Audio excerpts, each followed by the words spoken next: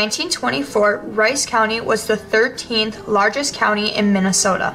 A new 4-H program was born, along with a club that still remains active today, which is Full Pet. Over the 100-year history, there have been 55 clubs that have rotated through existence.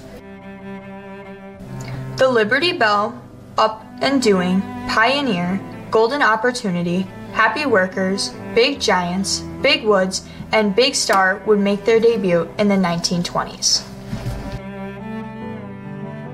The 1930s gained 4 new clubs: Riverview, Happy Hustlers, Meadowlarks, and Valley Grove, and saw a departure of one of the original members.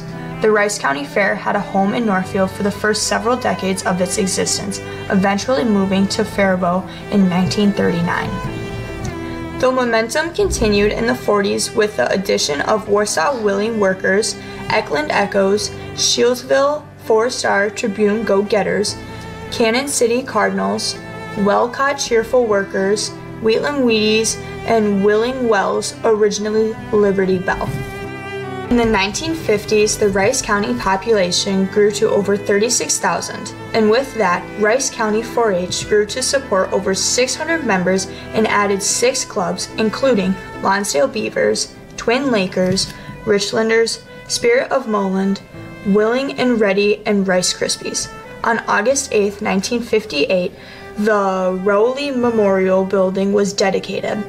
In this decade, meat hogs were introduced at the fair. The 1956 auction brought in $8,397.05. In 1957, fair attendance was reported at 47,000 over 4 days. In the 1960s, older 4-H members who received the Gold Key for outstanding service participated in the Key Club. Federation meetings included lunch served by the delegated clubs and often included guest speakers. If a 4-H member wanted to attend the 4-day summer camp in the 60s, it would cost $6 plus $1.50 for transportation.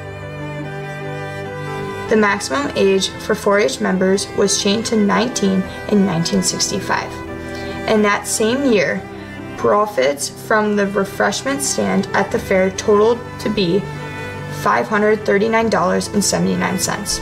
The 4-H picnic in the summer sported fun contests like the father with the most children, nail driving, and shoe kicking. The cattle barn was built, which replaced the previous use of tents for livestock. 5 new clubs were added: Faribault 4-H Club, Faribault Fair Ladies, Little Chicago Goers, Northfield Urbanites, and Webster Willie Workers, and 3 clubs dissolved during this decade. In 1970s, the county introduced the GOAT Project. Leaders were recognized through their own banquet, and exchange members found fun in Colorado. Share the Fun was a hit with over 20 clubs participating each year. In 1979, the fashion show was hosted at the St. Olaf Center. Club participation remained steady in this decade, with no new clubs joining and no existing clubs leaving the organization. In the 1980s, Rice County 4-H saw continued growth with membership over 775, which put it at the 15th largest 4-H enrollment in the state. Club momentum picked up again with the addition of Busy Beavers, Helping Hands, and Fun for You. In 1980, there were over 2,500 4-H projects submitted, and the auction brought in a whopping $28,242.63. It was also the first year of the Junior Leader Recognition Dinner and Dance. The addition of Curtis Hall was dedicated in 1983.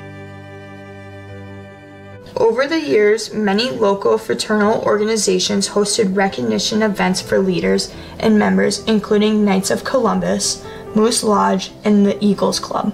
Fundraising began to support a new 4-H building. The organization accepted donations from the public for an auction.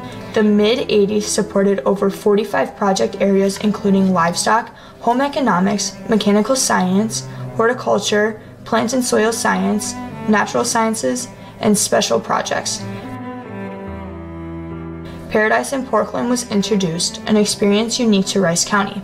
Extra excitement arrived at the fair in the form of a horse pull, Share the Fun's popularity garnered over 350 spectators at the Faribault Junior High School. The early 90s saw a full refresh of the food stand and poultry barn. The exchange program had heightened interest, with many members travel to destinations from Kansas, Pennsylvania, and Texas, to name a few. While no new clubs spun up during this era, 3 clubs did close. Again, in Y2K, the organization experienced the loss of 3 clubs, but the Horse Barn saw a rebirth. Throughout the years, many 4-H camps have been introduced. Significant growth in the project offerings happened with additions of computer and consumer sciences and llamas.